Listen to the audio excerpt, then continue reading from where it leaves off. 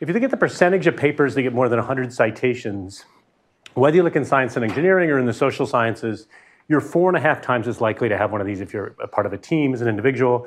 And again, this is an N of 24 million. This is all papers ever published. This isn't some small sample. And this is from 2013. If you look at this and think, what causes these teams to do better? One thing is teams tend to be comprised of people, these best teams, of people who've had a lot of citations in the past. That's the blue box.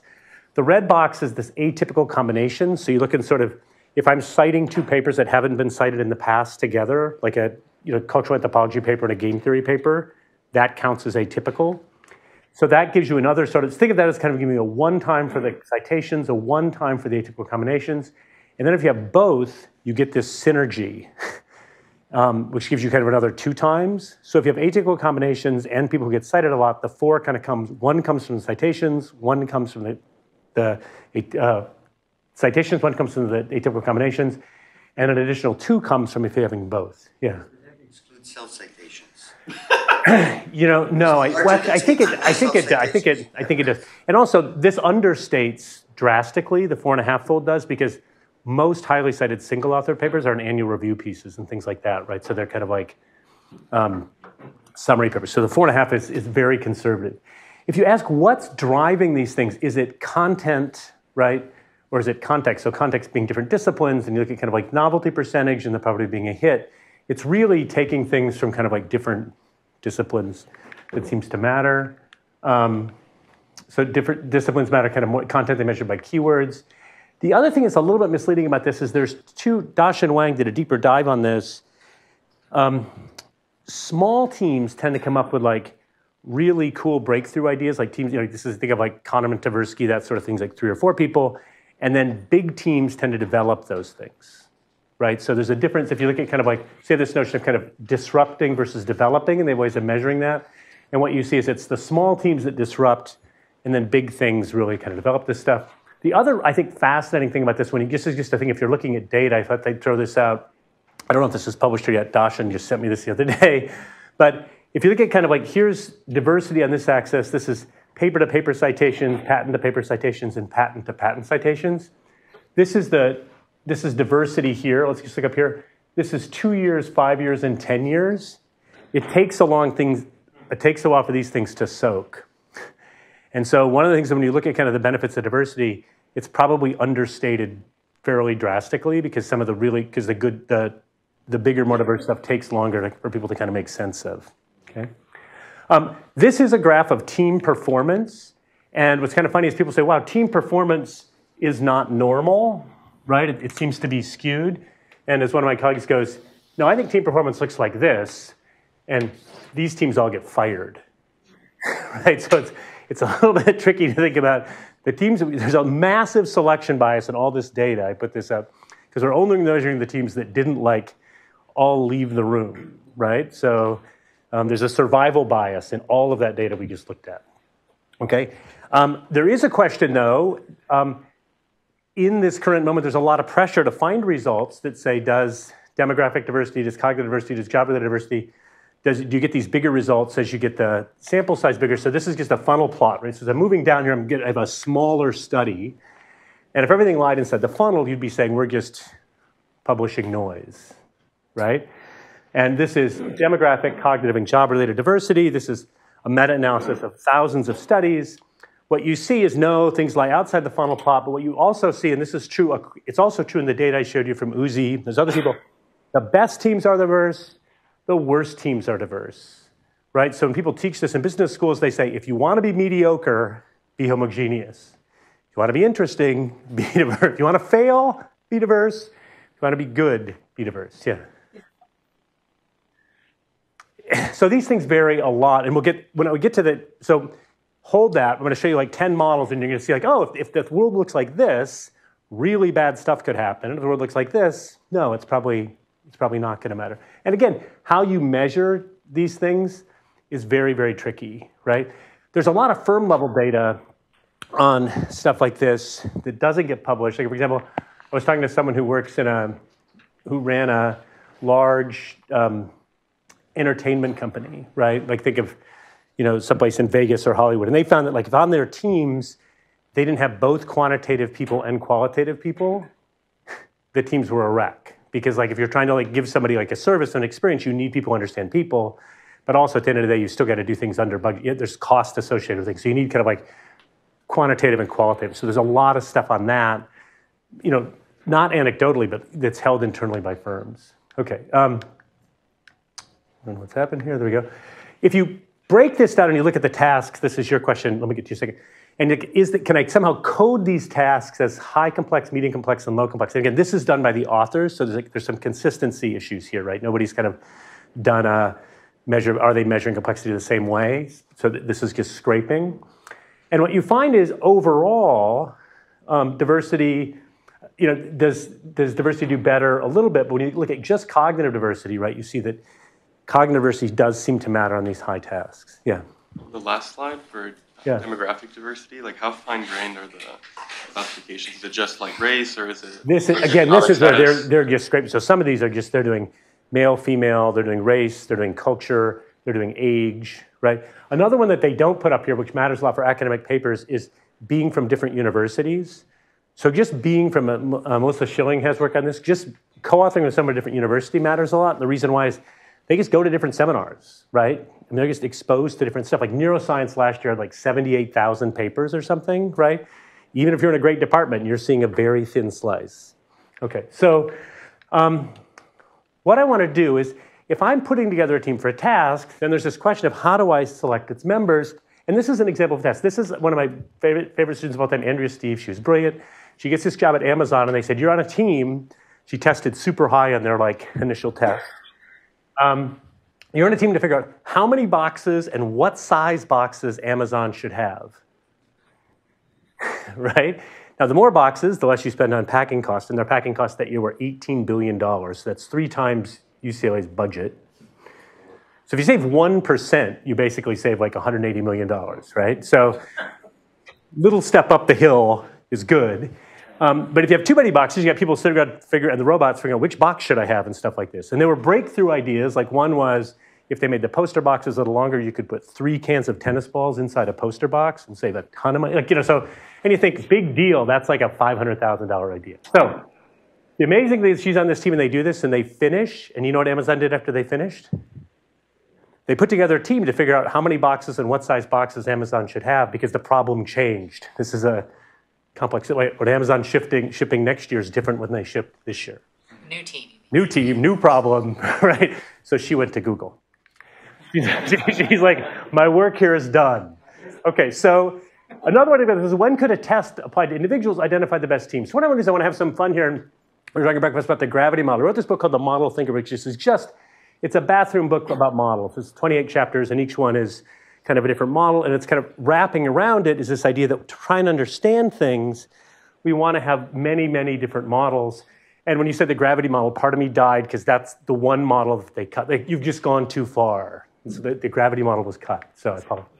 Okay, so here's kind of the simplest team performance function that you can find in business school and organizational behavior textbooks from like the organizational theory textbooks like the 1960s, where you assume that team performance is the sum of individual performance. So this is a northern Michigan logging camp, and when you went to those camps, they'd give you a trial and they'd see how many trees could you cut down, and team performance is the sum of this. Turns out this isn't true. I asked somebody, I went to a logging camp, and I asked them, they counted their trees, and then they also counted their teeth. Because this is growth mindset, because if you didn't have good teeth, you couldn't kind of eat enough meat to stay healthy to continue to chop down teeth. So it's kind of a verbal and quantitative trees and teeth with the actual score. Okay, so there it works, right? Teeth notwithstanding, there is a test. You line them up, hire the people that can chop down the most trees. So if you're small and you're smoking, you don't make the cut. Okay, so the next model they have is that, wait, no, teams have coordination. So it's kind of like the sum, but then I can't have too much variance here, right? Wonderful case study out of Harvard Business School. They look at rowing teams being an example. You want people who are really fast, but they've all got to be kind of moving in sync. And so if you brought in Cam Newton, the famous football player, and you thought, like, he's super fast, should we put him on the team? No, because he'd be like too fast to order the team, and it wouldn't work, right? I'm lying here. He actually is slower than them by more than a minute. So somebody bet him if he could be faster than the women's team, and the answer was no, not even close. Okay, so in that case, there is no test. In that simple coordination, at least there's no test because you could have someone who's really fast and you wouldn't pick them.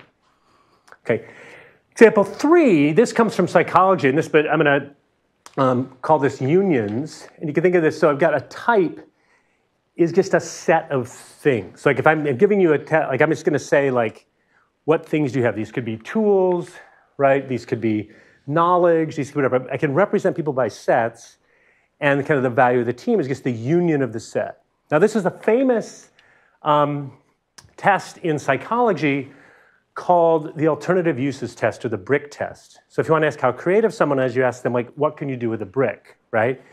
And you can count the uses, you can also count categories of uses, because it turns out 12-year-old children are really good at this test, but it's just because they can think of lots of things to break with a brick. So by category, it's like I can break a chair, break a window, break, whatever, right? There are unbelievably creative answers to this. I asked someone in psychology who's run this for 20 years what their favorite was, and they said their favorite, which is very dark, is that you can use it as a coffin in your Barbie and Ken set. Let that one go. Like, don't date that person.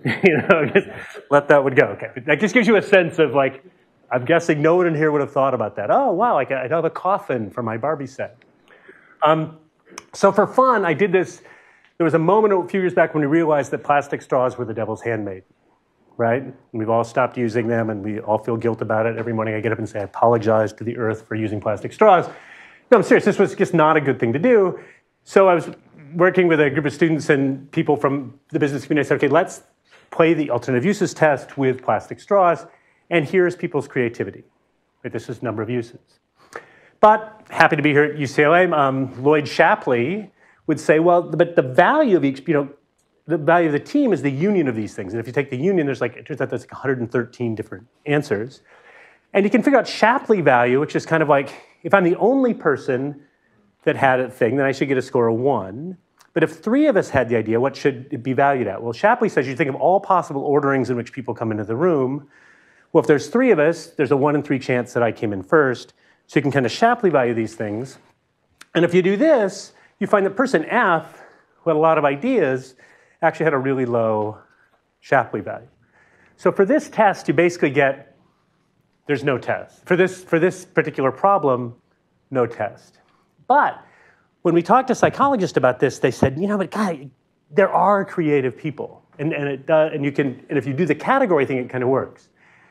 So now let me do a model of the alternative uses test, where I should thank my colleague Phoebe Ellsworth for this, where there's common and novel answers. So the way this works is as following. There's a set of common uses for the brick or the straw, right, that most people can think of. And then there's idiosyncratic Barbie coffin set things that no one is going to think of. Think that's an infinite set. If every single person has at least k of these, like let's say k equals 5 or something, and those are random, then if I have a big enough group, the only thing that matters is how many novel uses you have. And so there actually would be a test. The test would be how many novel uses you have, right? So when you are testing creativity, people who use this test in practice, they'll look at kind of how many non-traditional categories of use did you have, right? And that actually is a pretty good, and if you want to put together a team, you want to put together a team of people who had the most kind of non-traditional creative uses, and it kind of works, right? So it's just, it gets subtle, and it gets subtle fast, yeah. Is this like been validated by, say, like if I'm Amazon, for example, and I'm trying to see if this model works, I maybe hire 2 teams to do the packing task, and then is it shown that teams that generally have larger numbers of novel uses tend to do better at the tasks that I care about? So the alternative uses test has been used a lot, and it was used, when it was first developed, it was used a lot kind of in, by everyone saying, here's a test of creativity, let's put the creative people on the thing. And it, as far as I know, again though, this is, as one of my friends in psychology always likes to say, it's true of me. No, and the reason it's true of me, Scott Page, is that like I was an undergrad at the University of Michigan in 1980 when like most of this stuff is true of white people from Michigan and Illinois and Indiana and Carnegie Mellon in the 1970s and 80s. So yeah, for people like me, that's true. But I don't know. Like I don't know if there's been kind of non-weird cross-cultural verifications of how this works. Yeah. So, I mean, it's tricky, right? Because teams are typically not engaged in like one-shot activities. Right. In one-shot activities, yeah, you definitely want the union of uses. Right. But if you wanted people to communicate with one another, if we're only selecting like 10 people with disjoint creative outcomes, the likelihood that they could communicate is like, zero. Right. The likelihood that anything that anyone said would be intuitive to anybody else is. So it seems to me that this like misses communication theory here. It assumes that there's like either an optimal stacking algorithm and basically zero interactions. Yeah, no, so there's the example I cut, and I wish I had put in there's an example 5 of this. I do this thing called the Tom Hanks replacement experiment that plays exactly on this. They said, Tom Hanks can't do this movie at the last minute. You need to replace him with someone. And then your alternative uses score is how many things did you think of, right? And then we do the Shapley thing. And then I say, okay, now let's write down the list of who everyone has, right? Now can you think of other people? Now what happens is no dudes mention Meryl Streep. All women mention Meryl Streep because Meryl Streep can kind of do anything. Once you say to a guy, Meryl Streep, it's like, oh my goodness, Meryl Streep. And then they can think of all sorts of people. So now if I represented you not as just a set, but as a full network, and you just happen to like grab a couple regions of your full network, now when somebody points out something over here, I can then riff off that. For example, most white people won't say Denzel, but if you look in some sort of actor space in terms of how many movies they've been, their age, their religion, their number of kids, everything, Denzel and Tom Hanks are probably the two are incredibly close in some sort of actor space. And once you say Denzel, people are like, oh my gosh, they start thinking of black actors, Latino actors, Asian actors, right? And so you can just basically do optimal overlap. Yeah, so then you can basically do an iterative version of this, and then you get and then the test goes away for sure, because you want people who are going to like throw you into different parts of your network. Okay, so now that we get this idea for a second, instead of there being a test and no test, we can think individual performance might be a test, or there might be some other test. Right, because hidden in all this, like implicit in all this, what I started was the test should somehow be like, how good are you, right? But what we saw in the previous one, it's not how good are you, because you could have come up with all 20 of the common answers. It was how many novel answers did you come up with? So the question is like, what might a test be? Yeah. I mean, maybe you should also differentiate sort of good and bad novel. Like there's some pretty bad things you can do with a straw. Right. Oh yeah. No, that's right. But we don't go there. Okay. So then the ground zero on this is IQ test. Right? So there's a set of questions. IQ is kind of the number you get correct, which are possibly weighted. And we talked yesterday about, or somebody did about the Raven's progressive matrix test, right? It turns out an IQ test doesn't even work for a team taking an IQ test. And here's why. So let me just describe 2 types of people. There's a set of people who do well on IQ tests that get all the easy answers right. There's other people who are just kind of like, maybe not as good at the easy ones, but they can get the hard ones right because they overthink the easy ones. So for any given group of people, and this is a very homogeneous group of people, this is British schoolboys, so they want to get the like most homogeneous group you could get. Here's your individual IQ score. Here's your contextual IQ, which is, are you getting things, more likely to get things right that the other British schoolboys didn't get right? And so it turns out that empirically, an IQ test doesn't even work for an IQ test, which is weird, right? Okay, so now if you look at kind of team IQ, and this is the work by Willie Aggarwal and Malone, if you look at cognitive tests and measure individual and team ability, it doesn't depend on individual IQ really at all, right? Which seems wrong, and it kind of is wrong. This has been replicated many times. However, this is where, again, you gotta look at exactly what they're doing. They were looking with all MIT, Sloan graduate students, looking at a thin slice of the IQ distribution. If I were to take like UCLA and USC people and put them in groups, like obviously the team with more UCLA people would do better, right? No, so we have a giant, sorry. You have a giant swath of the IQ distribution, right? You're clearly gonna do better on average by having people who score higher on IQ. If you're choosing from a narrow range, it doesn't work. So again, this is where when you think about these empirical tests, you've really got to look at carefully what people are doing. Okay, one thing though that did come out of this is that percentage women seem to matter, right? We're thinking what's causing these teams to do better, but then when they look deeper, that didn't matter. I'm tying this back with stuff we saw yesterday. The eyes in the mind test. mattered. And women just do better on the eyes and the mind test. And so when you had people take this test, then the coefficient on gender pretty much goes away. But this makes sense, because if you're in a group of people and no one can read anybody's face, like, it's probably not going to go well. And then you think, wait a minute, this was at MIT. Labor would have thought, put it away, right? But they might have a larger percentage of people who didn't do as well on the eyes and the mind test. Question? No? Okay, all right. So back to the show here. What about an ordered IQ test? So let's suppose that now there's Q questions, PI is the probability of getting problem I correct, and let's suppose it's the case that the minimum score on a harder one, right, the minimum probability, is above the maximum score, on an easier one, I'm sorry, the minimum score for someone on question 5 is higher than the maximum probability that someone got question 6 right. Right? So 5 is easier for anybody than for everybody than 6 is for anybody. So now I've got just a linear decreasing kind of sets of orders. Now there actually is a hiring criterion, which is how well did you do on the hardest question. Because if I'm putting together a big team, right, once I get the team big enough, you can make assumptions where there actually is this weird hiring criterion, which is how you did on the hardest one. Yeah? I thought that IQ measures ability to learn rather than intelligence. Am I correct? So there's fluid and crystallized IQ, right? And so fluid is kind of your ability to kind of like solve problems on the fly, and crystallized is background knowledge. There's this thing called the Flynn effect where IQ has gone way up, and what we've seen, there's a wonderful paper by Jesse Shapiro on this. There's something called the Flynn effect where IQ's been going up, but it's mostly fluid IQ has gone up. And if you look at, they looked at this, what students are taught in different countries, particularly in Sweden in great detail, we're teaching people a lot more fluid intelligence than we used to. So if you think of this like an economist, like we can teach fluid and crystallized. We used to teach only crystallized. Like we're all memorizing the 50 states, 112 countries, all this sort of stuff, right? And so we were over-teaching crystallized and under-teaching fluid. Now we're teaching a better balance of fluid and crystallized, and so IQs are going up.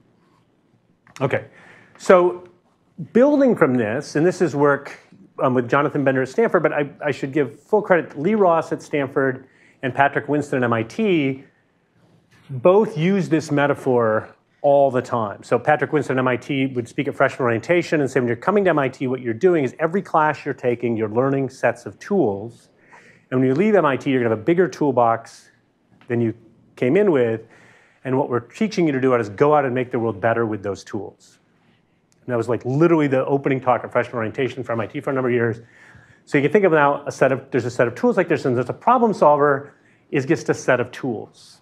Okay? Well, when we went back and we thought about this and we talked to people who really think about tools, and we actually did some perspective, like I'm going to apply tools at cost, and now I'm going to think like a game theorist and say, like, I've got personal incentives to kind of get this thing right, but I also want the team to get this thing right, right? Why does that matter? Because it could be that like tool 1 is most likely to solve it, but I know Jacob's also got tool 1, right? But I might get in a race with him and try and beat him on tool 1. If he's already going to use tool 1, I should use tool 4, which isn't as good, but I'm less likely to kind of get the payoff. So it becomes this game here. Now, what we realized was in talking to people who study, I seem to have lost power. There we go. There's Patrick with will.i.am. Patrick was like, here's a really interesting thing. Take even something like advanced fluid dynamics at Illinois. This is what you cover. And take it at MIT, and this is what you cover. They study windmills at MIT because they figure if you learn windmills first, then you can learn propellers better, even though it's fluid dynamics. And at Illinois, they teach water going over rocks because Illinois is like in a glacial moraine, right? So something people should learn based on what they're going to do. So if you actually go down and look at anything, any graduate course at any school, look at what tools people are learning, you see this kind of tool diversity, which explains the kind of data on why people who went to different schools know different stuff. You kind of get this very micro level. And James has done a lot of work like this as well in terms of what papers are people citing, what tools are they showing. So here's a way to think about this, though. So each of these tools has some probability of solving the problem. And we're going to assume these are kind of like independent, like the generated signals yesterday. And then people have capabilities with the tool. So it's not the case like, I now have the calculus, right? I may have taken a calculus course, but I may suck, right, at calculus, right? And so now you think, okay, well, obviously here, if this is something now this weird strategic game, I should pick Charlie and Lynette because they're both better. But the thing is, it could be that they're both going to, if this is a game where they've got personal payoffs and collective payoffs, they might both choose tool 1, right? And if you were to pick me instead, I'm not going to choose tool 1 because I'm not very good at choosing tool 1. I'm more likely to choose tool 2. And so suddenly when you throw in strategy and differences in ability and stuff like this, like the idea of having a test seems really, really unlikely, right? Okay. Now we'll get to the last 2 or 3 here where it gets kind of more sort of, I think, traditional kind of how we think about problem solving now. You can think of a difficult problem as a rugged landscape. And as James was mentioning, a complex problem is kind of a shifting landscape. So I'm going to think of a rugged landscape as something that's high dimensional and interdependent. And a problem solver you can think of as a set of heuristics for how they move along that landscape. But I'm also going to talk about them having different perspectives. Because one of the things that's different from people from like, if you think about some evolution solving something, evolution is working on a common perspective, right? Sort of a set of genes, whereas humans can decide how we represent things. So in these rugged landscape problems, someone's ability is their expected value. If you kind of set them loose on a problem, what's the expected value of kind of where they get stuck, right? So let me do some basic definitions. So a non-rugged landscape is like a Mount Fuji landscape, okay? Now this goes back to Frederick Taylor, who kind of developed the field of scientific management, and he developed something called the shovel landscape. So this is a test I give my undergraduates where you look at here's the size of the pan of the shovel, right? And here's the efficiency of that shovel for shoveling coal. So if the pan is size 0, that's the technical term for this is stick. It's not very good at shoveling, right? Now as you make the pan bigger, right, you get more and more efficient. But then if you get to a giant snow shovel, it gets too heavy, and you might as well just have the stick again, right? And so this will give you a Mount Fuji. So this is kind of the funny thing about when people talk about why complexity has become this big thing, why teams have become a big thing. When Taylor and Ford and the whole kind of, and even leading up to kind of the linear programming revolution of dancing and stuff post-World War II, there were a lot of Mount Fujis out there. And until we came up with time study, right, and just basic data collection, we were hanging out over here and hanging out over here or letting people choose their own shovel size, all sorts of stuff, right? So there was a lot of work in scientific management and engineering that was getting people to the peaks of Mount Fuji. But we've kind of left the Mount Fuji era. So what you can think of is instead is we've got these rugged landscapes, and a local optima is just going to be on one of these things a peak, right? So there's nothing tricky there. And you can think of the basins of attraction as depending on where I started, if my heuristic was to climb uphill, what's the likelihood? So when you're figuring out what's kind of my expected value, there's early papers that just say, okay, let's just average over the sizes of the peaks, but then you realize that's not quite right because you actually have to look at what's the problem-solving heuristic people are using because different heuristics will create different basins. And so you've got to kind of weight these peaks by their basins. So on a rugged landscape problem, my ability is just kind of like, what's my expected value of peak? Okay. That's all good, right? Easy? Okay. Here's where it gets super fun.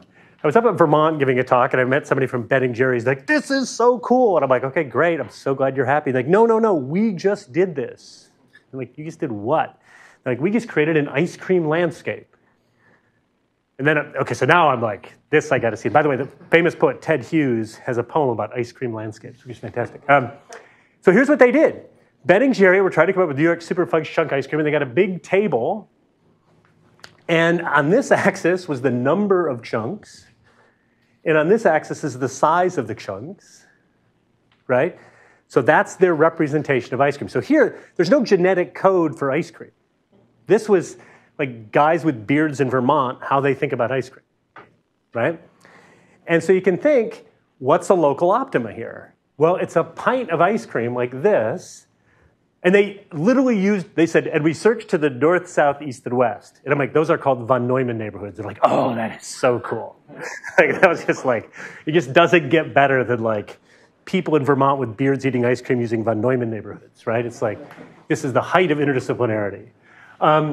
So these are their peaks, right? And so you can think of these ice cream summits. And now, here's what's really weird. There are hundreds of thousands of people who work as consultants, right? And we all know the consultants are not as smart as Ben and Jerry. They can't be. Ben and Jerry spent their life doing ice cream, right? And these are people who like were trained at Anderson School or something, right? And so I took the consultants' local optima. There'd probably be more of them, right? And they'd probably on average be lower value. But here's the funny thing. The consultant, who knows how the consultant's going to look at this? So the consultant could say, look, it all comes down to kind of how sweet the ice cream is. So they could create a one-dimensional landscape, right? By caloric rank, and they've got peaks on that. Well, here's what's kind of cool then. Here's where kind of perspective diversity starts to matter. Here's their peaks, right? Here's Ben and Jerry's peaks, but let's look at Ben and Jerry. So they found X, and from X they could see Y, but Z is a long way away in their representation.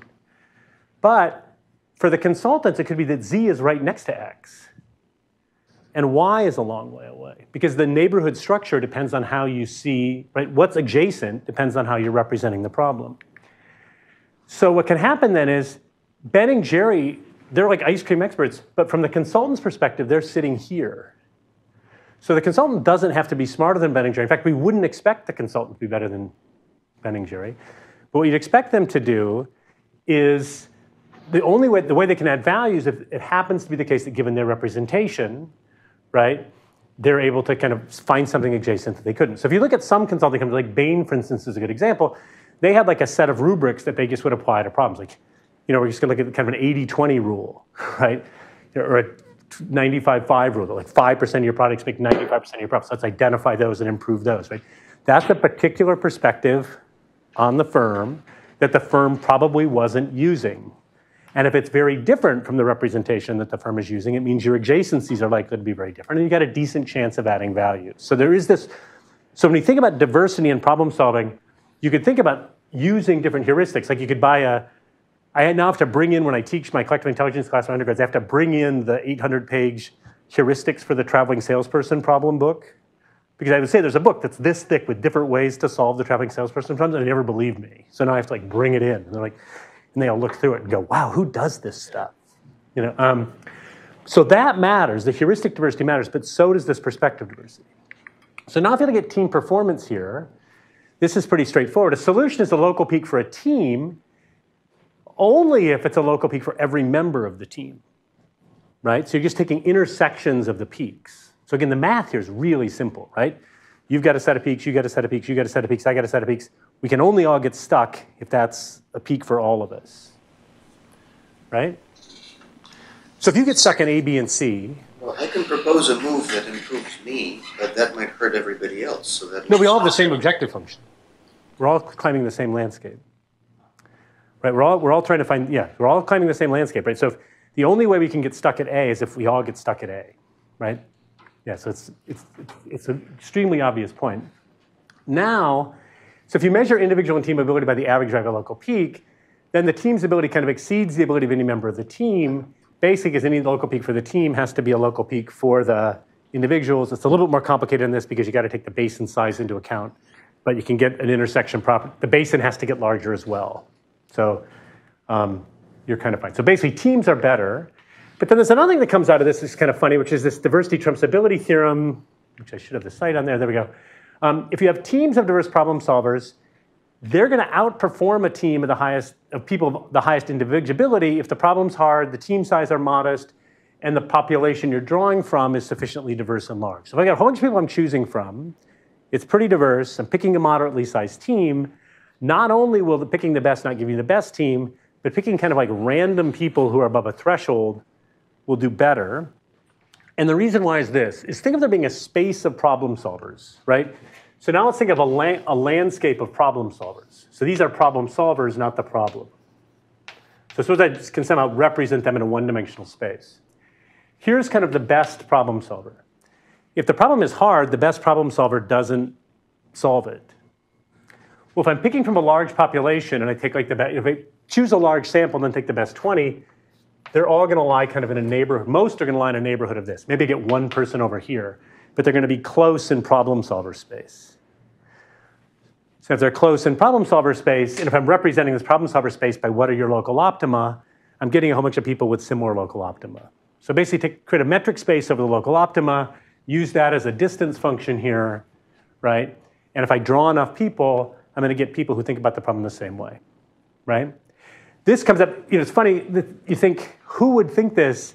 But like, because of this work, I'll go give talks to places like the Federal Reserve, the IMF, the World Bank, and places like that, and there'll be like 70 people who all went to 4 schools, who are all trained in the same way. We were joking about this yesterday. I was at the New York Fed, and they were like, yeah, our China person quit 6 months ago. It's like, wait, you're deciding monetary policy with no one who studied China. It's okay, we've got someone from Wharton. I mean, like, no, right? I mean, it's just like, no. And it's even worse than that when you go to like the World Bank and the IMF. Most of their teams are all people who went to the same school. So it's all Kyoto people, all LSE people, all Wharton people, right? Which just, I mean, they've got the same, and why, and you're thinking, why do they think that? It's because they have this kind of merit, like the best people went to MIT, right? Okay, so the highest ability people are near each other in space, the best are similar. Once you get a large enough team, right, you're gonna get people near the peak, and if I'm drawing random people, I'm getting more random people in the space, and I'll do better. Okay, example 9, this is one of my favorites, because this guy, Leandro Marcolini, wrote me a paper saying, that paper is wrong. That can't be true. Like the best teams consist of the smartest people. And he's like, I want to like come work with you and show it's not true. And I said, well, I'm probably the wrong person. Not that I'm like not looking, but I'm probably work with somebody else on this, right? But you should definitely do this. So he worked with Milan Tambay, who used to be not at USC. Now he's at Harvard. Once Harvard decided that computer science was a field, they hired him. Here's what they did. They said, we're going to have algorithms that play Go. We're going to construct a bunch of algorithms that play Go. And then I have team 7, I'm going to have teams of size 7 where the algorithms just vote on where to move and go, okay?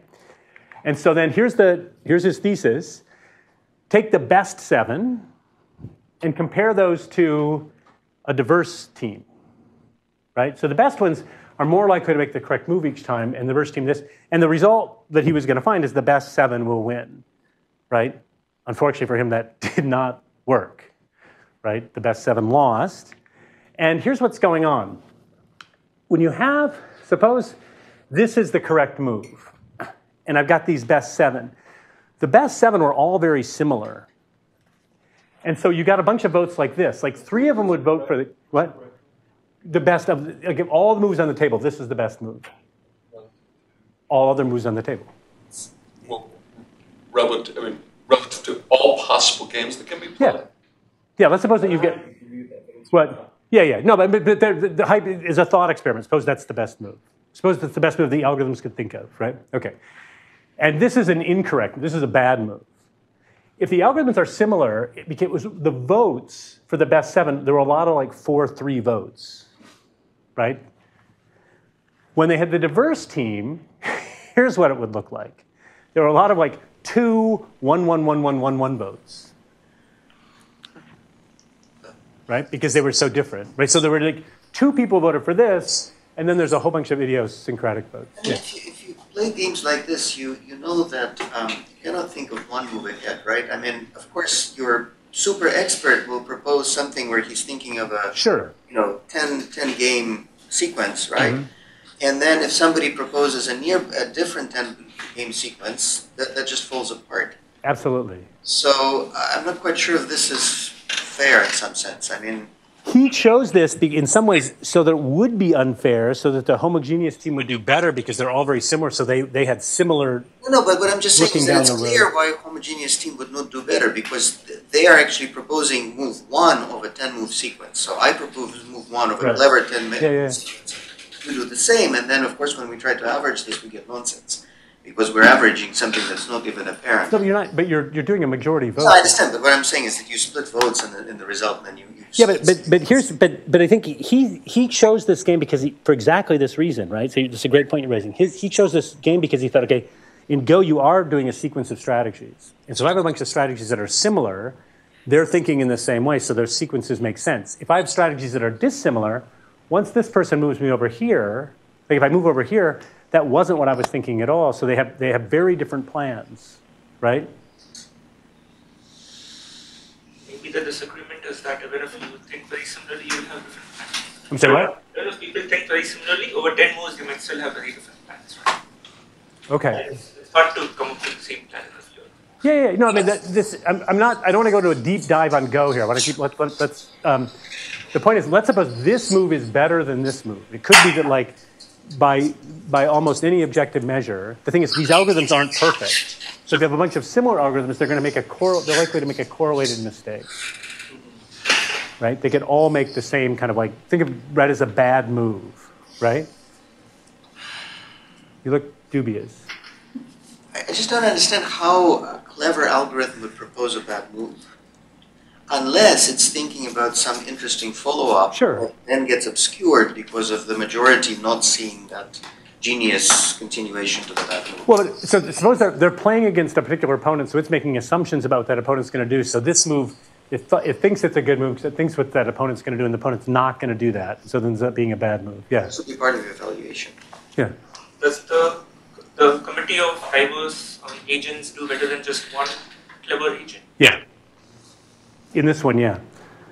All right, but setting this aside, let's just think of the logic of what's going on here. The logic is there's uncorrelated. So if you think of there being suppose there's a very good move, and sometimes these things come up with bad moves. If the algorithms are diverse, they're making throwing up very different bad alternatives. They're really unlikely to choose the same bad move. If I have 7 people looking at the problem in a very different way with very diverse outcomes, it's really unlikely on a Go board that we would choose the same wrong square, bad square. So what you're saying is that a team is less likely to do something stupid than an individual, even if it's a strong, right? Well, a team, but even Richter, what they're saying in this paper is that, like, if you're using algorithms from the same class, like there's no free lunch theorems, things like that. No algorithm works well on all classes of problems, and no algorithm is going to work well against all opponents. So algorithms, because they're finite, are going to make some mistakes. If your algorithms are similar, the mistakes they make are going to be highly correlated, right?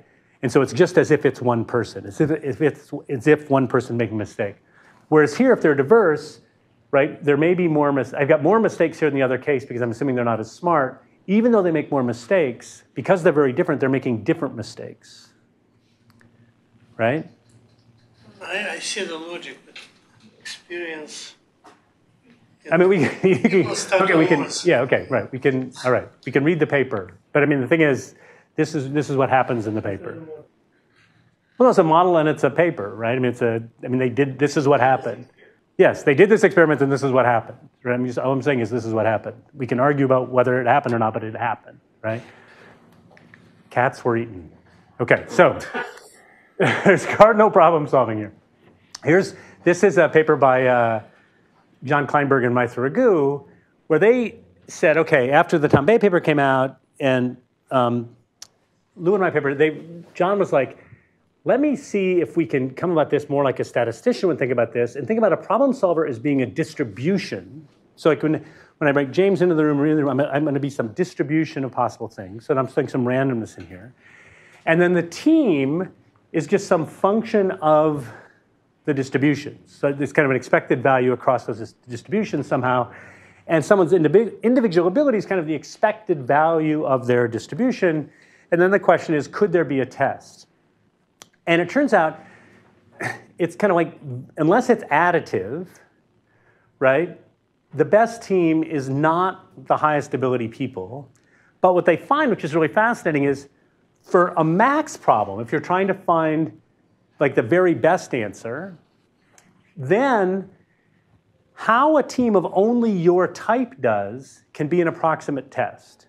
Now, this actually turns out to be a result that Weitzman had in the 1970s about, like, if you're trying to get a good answer, you don't choose from the distribution of the highest mean, you choose someone that has higher variance, right? If you get multiple draws. So all this is doing is saying, if I want to get the best answer, I care kind of about the max as opposed to the mean. And so a team of people, you get this kind of, there's an approximate test. Okay, so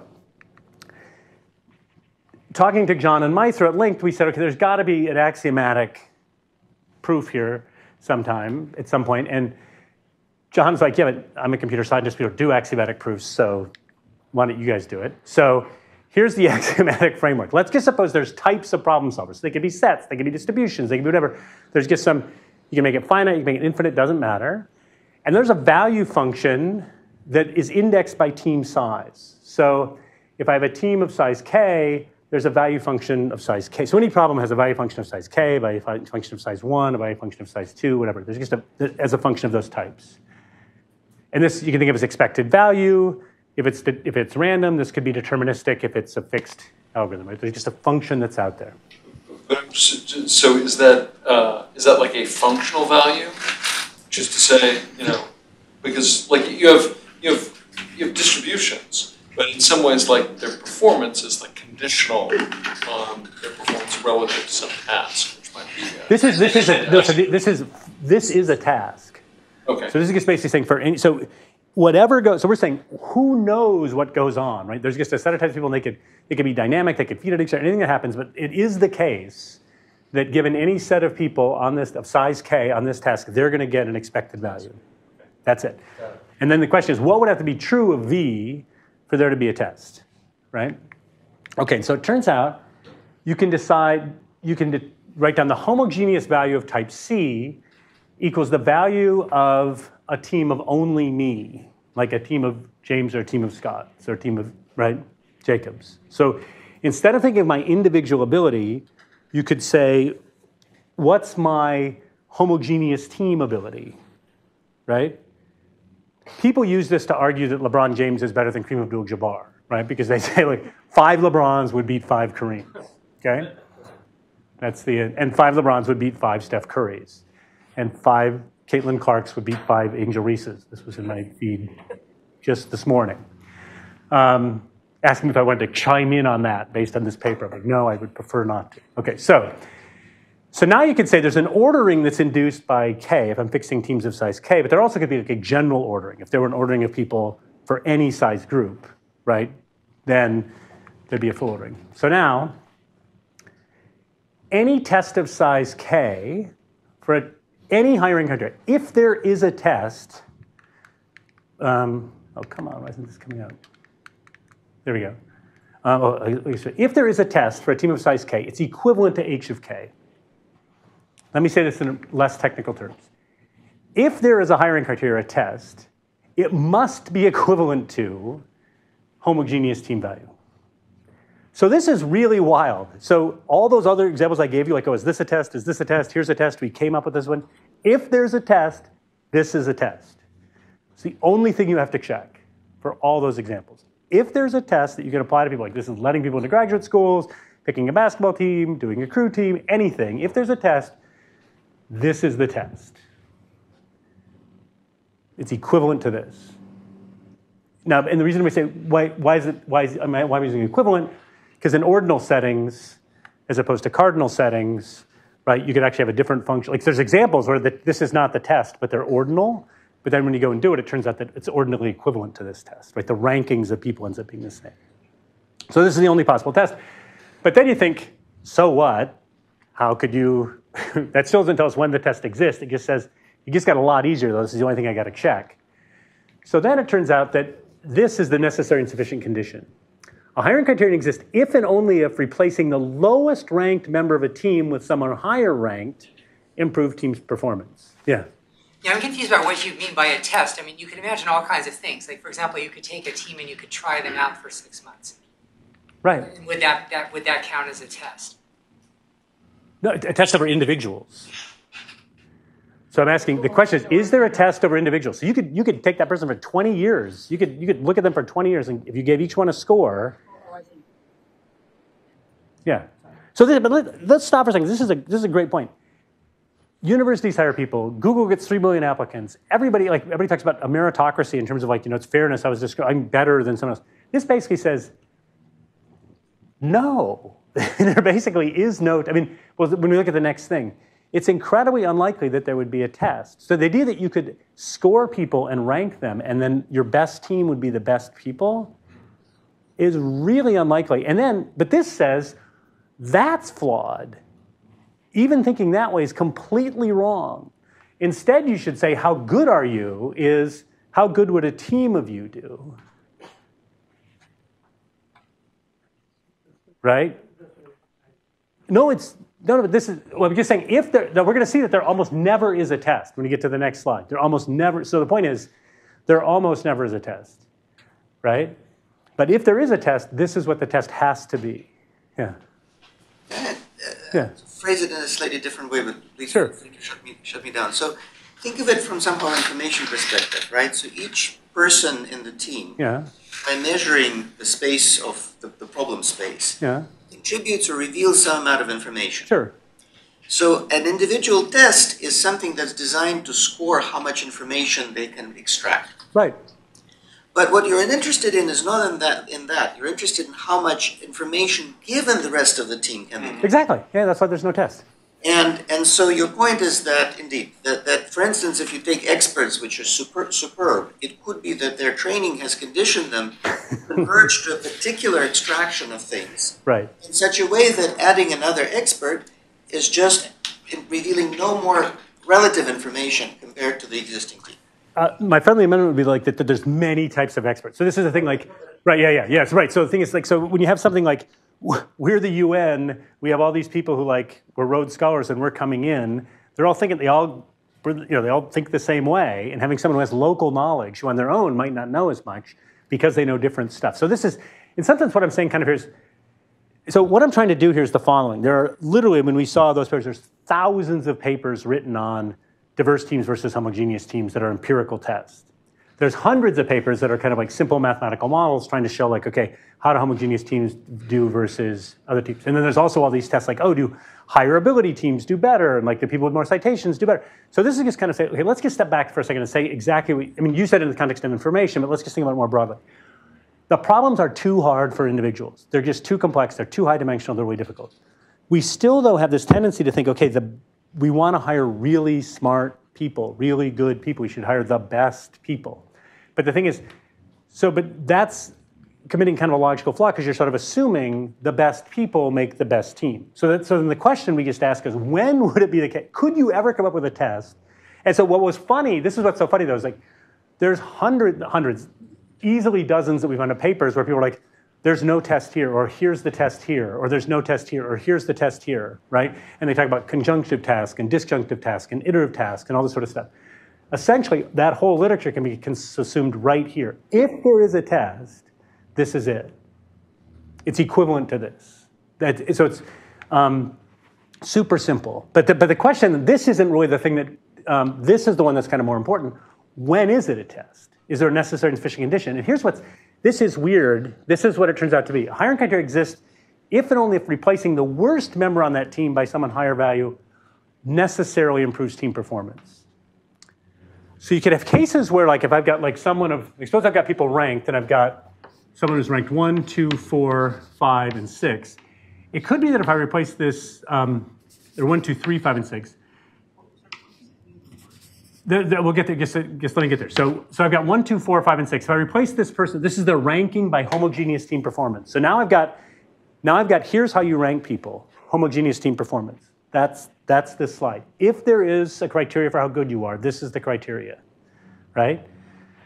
This is the only possible criteria. So now I rank people by criteria, and I say, if I'm ranking people with this criteria, does that actually work? Now, it turns out there could be cases where when I replace this 4 with someone who's a 3, that the team actually does worse. Yet there's still a hiring criteria, right?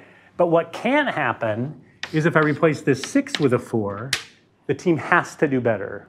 So the necessary and sufficient condition is if you dump the lowest ranked person by homogeneous team performance, the team always does better, then there's a test. This is almost like separability. So like, let's go back to the first example. Like if we're running a relay race or chopping down trees, that's satisfied. But otherwise, kind of no. What if you don't replace, just cross 6? Well, then this then depends on what the value function. Yeah, no, we didn't do that. There's probably a whole other set of theorems about like kind of team size. But this was just an attempt to try to like just do a simple kind of like, kind of axiomatic, very general type space, kind of what results there. And one of the things is there's a famous result from mechanism design that says, if you're looking for economic mechanisms, you only need to look at kind of direct mechanisms. This is, I think, I think this actually has practical value because you could say to someone, you could just say to someone, look, if you really think this test is giving you the best teams, it isn't. No, this would have to be true. Like, it's really got to be separable. Yeah. Okay, there's some mathematical assumptions on this. God, almost theorem, none. Right? That's the weird thing. This is like. No, but I think, is it fair to say that one way of thinking about this is you are characterizing the space of value functions, and only a very small number of them have this characteristic where you can do this test? So the only assumptions I'm making is you can identify people by type, and that there's some function that maps sets of types into values. So give me any set, so it might be hard to come up with what this is, but there's just a way. If you gave me, here's the set of people, and there's a value from that set of people, which is, these things are always going to be true, right? There's always some way to describe people, and there's always some mapping from those descriptions to performance. Now, there could be path dependence, so you could, in group dynamics and stuff, but still, you could just take expected value. But the point is, these are the only, there's no convexity assumptions, nothing. There's no assumptions. It's just that there's types and value functions. So what we're saying is, the set of, in the space of all, obviously in the space of all value functions, anything is tiny. Yeah, well, but kind of anything in an abstract sense would fit into this framework. Like we classify our employees by types. We've got where they went to school, we've got what experience they've had, they've got their grade point average, we gave them a test, we've got they're represented by some vector in our HR. It's a vector of characteristics, or it could be like a type of some sort, right? But you could define these types any way. These could be broad categorizations or loose categorizations, right? How well they do on this task, right? So it could be like that box packing task, right? Again, I guess the thing is that you're probably not going to know that V, but the reality is one thing I kind of find very useful about this is it just really makes it hard to think that ranking people for hiring could make any sense. And James can talk about this in more detail in some as well. When you're putting together research teams, it's not like, let's get the smartest people. You really want to have diversity. Yeah. I'm just curious if there's any experimental verification, or I'm struggling to think of a test that lets you collaborate with yourself. Has there been any attempt to implement these kind of findings? And so let's go back to all those early studies I showed you before, right? Which are showing diverse teams do best and kind of diverse teams do worse, right? Been the type of problem solver, not necessarily recording yourself one day and then having you work with yourself. I'm just trying to... Yeah. No, so so you want to think of this really as kind of like if I had problem solvers who were very similar. Yeah. So again, this is a thought experiment. So as a thought experiment, the only way there'd be a test would be if this is true. And then if you make some continuity assumptions, here you have to make more assumptions. If I have a bunch of people who are very similar in... say I was hypothetically running a company, there's not a sort of test that I could implement in hiring practices that would gauge your ability to collaborate with yourself for a very similar problem solving. This is where, so Anita and I have talked about this a great deal, the eyes in the mind test, right?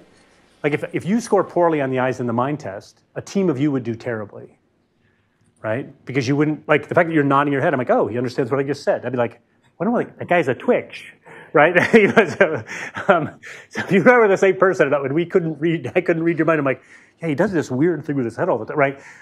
Whereas when you go like this, oh, he understood me, right? So you and I, if we're the same type, we could figure out, oh, that would work pretty well. But again, so two ways to think about this. One is to say, if there were a test, that's what that test would have to be. But the more important thing is probably not a test, right? And so you really want to... Yeah, but if you go back to the hundreds and hundreds and hundreds of studies of groups, what do you find? The best teams are diverse, the worst teams are diverse. You don't find the homogeneous teams winning. And presumably a lot of those homogeneous teams were teams that were hired by some, every company I go to, it's not true of some government agencies, but a lot of them, they're we're getting only the best people, right? Which of course can't be true. But even if they are getting the best people matching for their problem, that's a bad idea. Yeah.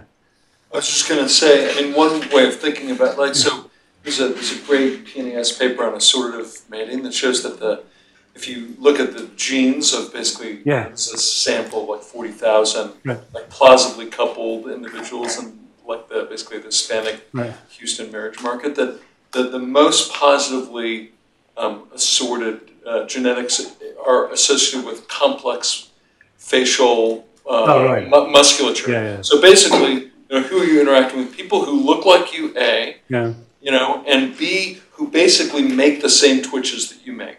Right, which is to say that you're actually able to interpret their twitches in the same way in which you can interpret your own twitches. So it's anyway. So that so in some sense, persistent couples end up looking like an experiment of that you select. No.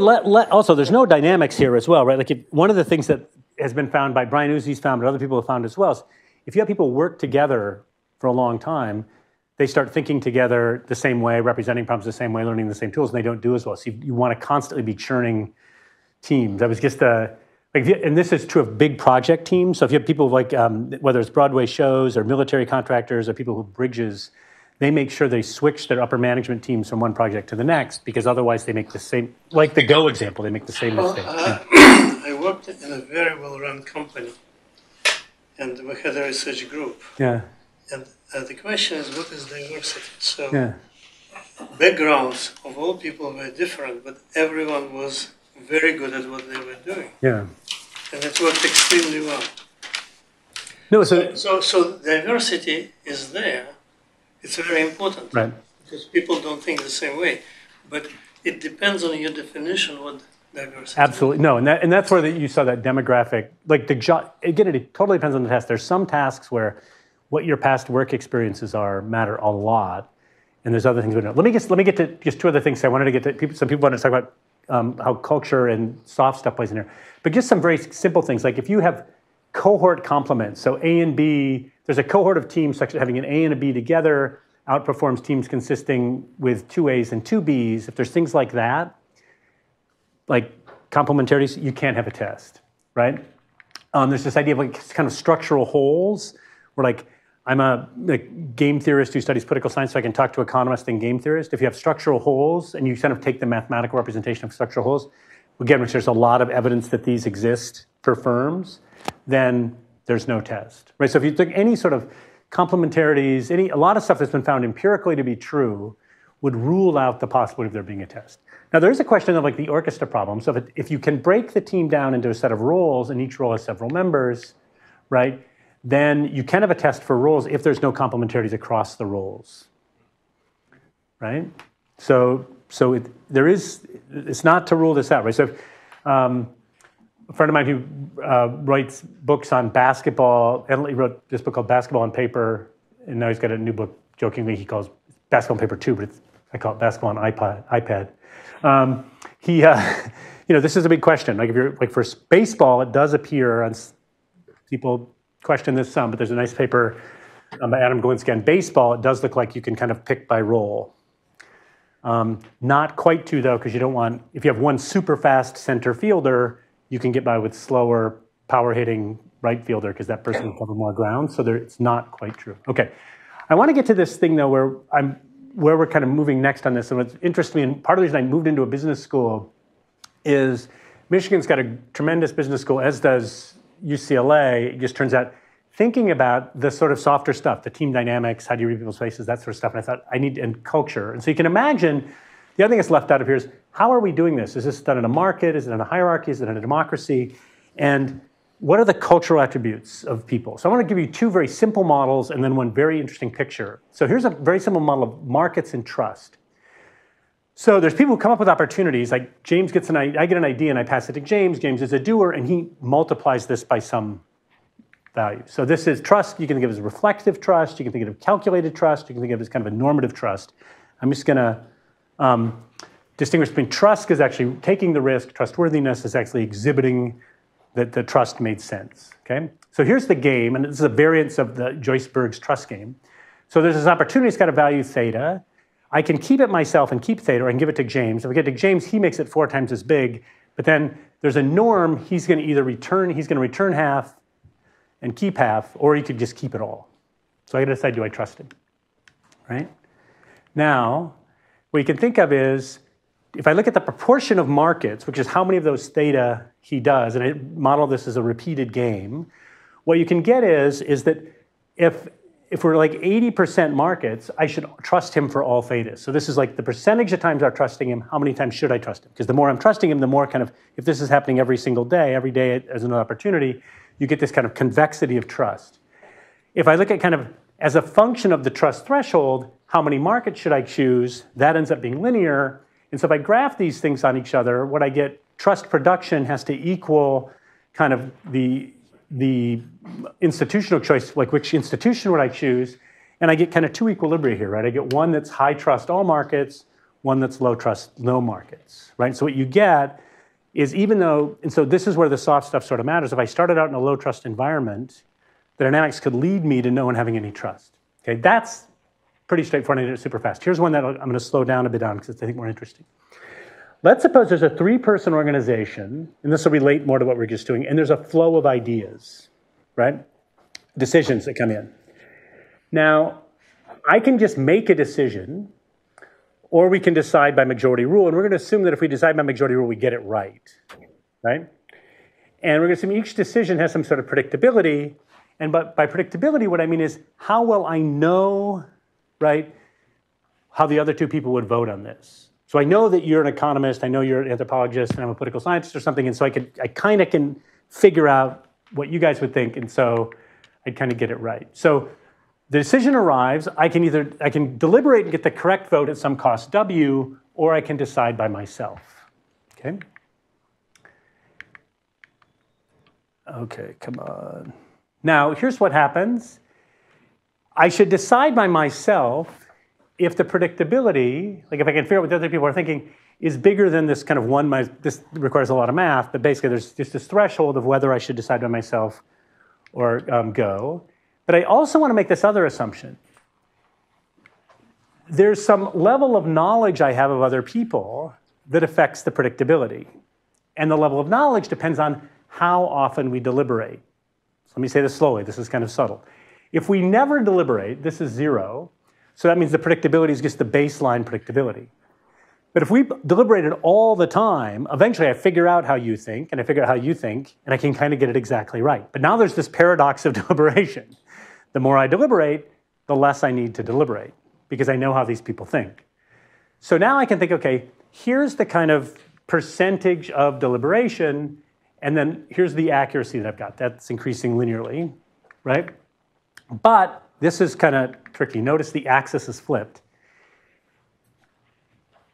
If my accuracy parameter were 0, so I was doing no deliberation, I would want to deliberate a lot. So if accuracy is low, I want to deliberate a lot. If accuracy is high, I never want to deliberate, right? Because I know what other people think. So now I can kind of get, oh, here's this kind of like cultural institutional equilibrium where I've got, this is the proportion of the times I deliberate, and here's kind of how much I know about the other people. Isn't that wonderful? No, because it's inefficient. And the reason it's inefficient is because if we deliberated more, right, we'd be more accurate in all these other cases. Well, here's there's a giant literature in organizational theory on cultural structural task alignment. And the idea is you want your structure and your culture to align. This suggests, alignment has nothing to do with efficiency, because culture and structure, there's the culture you're producing, and there's the culture you're using, and the only way to have efficiency is if those margins were equal. So let me do the Kandinsky version of this, and we'll stop. Here's the Kandinsky version, and you'll see why in a second. Let's suppose I've got 3 types of institutions now: markets, hierarchies, and democracies. And civic capacity is going to be kind of how specialized my knowledge is and how other regarding I am. So the culture is just kind of, do I have specialized knowledge and my other regarding? And now what I can do is I can think about, here's the level of specialization, here's the level of other regarding, and this is how we leverage that cultural and civic capacity. So up here, for really other regarding and we're not very specialized, democracies work best, then hierarchies, and then markets. If I'm down here, it's a really specialized, not very other regarding. So I've got specialized knowledge and I don't care about anybody but myself. I'm an economist. markets work best and democracies work worst, right? So this is kind of like which institution would work best on kind of an arbitrary task given that cultural mapping, right? So that's how do these institutions love it. However, if I had all markets, I would create completely selfish, specialized people, right? If I had all democracies, I'd create really other regarding people who are somewhat specialized. And let's assume for the moment, if I had hierarchies, people are going to be specialized and also fairly other regarding. So this is, in this space here would be if I had mostly democracies, some hierarchies, and very few markets, this is where my culture would end up, right? Okay, so this is just basically saying as a function of the institutions, what culture do I get? This is as a function of my culture, what institutions do I get? And so now I can go Kandinsky here, right, and sort of say equilibria would be cases where, so here this would have 4 different equilibria kind of sets. The only possible equilibria, like so one is up here where I've got, or down here where I've got mostly markets, and my culture is mostly specialization. Up here, my culture is highly other regarding and mostly democracy. So what you get is that now you suddenly get there could be path dependence, and there's this interplay between kind of like the culture and the institutions. But again, there's no reason to think that you would have efficiency here. And so like in this, so here's one where markets actually, not calling this other regarding anymore. I suppose markets create the thing up here and democracies create the thing down here. I'd get this single stable thing, but it's not efficient. And I also could have institutions that are really good at leveraging culture, but don't produce it. And that's going to be just wildly inefficient, right? But let me just point out how this is going to happen. How this is going to happen is like, we're going to say, well, we're just really good at using a hierarchy to solve this. Like, my university does this. Like, we have a problem, let's form a committee, right? And we're just really good at doing that. But then the committee creates not necessarily a great culture, right? And then we can't leverage, so we're not creating specialization, we're not creating other regarding preferences, and so we have nothing to leverage, right? And so you end up in a really kind of bad space. Okay, so quick summary.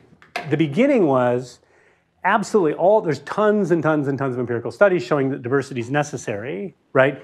Which means that like it kind of shouldn't make sense that like hiring the best can't make sense. So then this was just kind of I just thought it would be fun to show you this kind of like range of all these different models that people have to try and understand where diversity works, and then to say there's a very general theorem that just basically says there probably isn't a test, right? I agree with. And then the other thing is I think that it's really fascinating when you, especially for this group, when we think about like how well a collective does. For humans, the structure of interaction is going to matter a lot, and the culture is going to matter a lot. But a lot of the empirical work in this setting is just kind of like taking those things as fixed, not thinking of them, through like more of a complex systems lens where the structure obviously affects the culture obviously affects the structure. And if that's the case, you'd have to have a tremendous foresight to have efficiency, because you'd have to be choosing inefficient ways of doing things to make sure you're pulling the culture in the right way, right? So you'd have to deliberate more than you'd want to, right? Like think, oh my God, I can't believe we're deliberating about this. But you're doing so because, people are gathering, knowledge about other people. All right, so let me stop there. We have -1 minute for questions.